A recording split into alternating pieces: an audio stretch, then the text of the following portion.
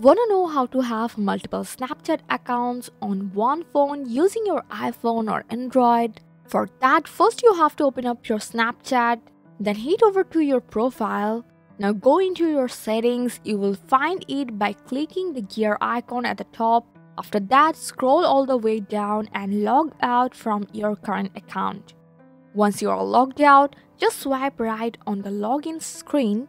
Here you will see a list of all your saved accounts. And now if you want to add a brand new Snapchat account, just choose sign up and create one. But if you already have another account like I do and just want to add it, simply click use other account. Now enter your username, email or phone number along with your password. Finally hit login and boom! Your another Snapchat account is added successfully. Isn't it really cool? I hope this guide helpful. Like the video, subscribe for more tips.